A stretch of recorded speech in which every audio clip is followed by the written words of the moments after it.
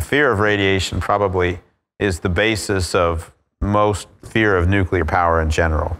What is radiation? It's simply the idea that there are certain nuclei that radiate things from them. In the process of changing to something else, they radiate something. Modern physics and chemistry have reduced the complexity of the sensible world to an astonishing simplicity.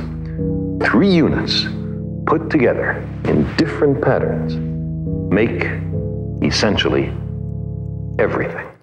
A proton has a positive electrical charge. A neutron is electrically neutral.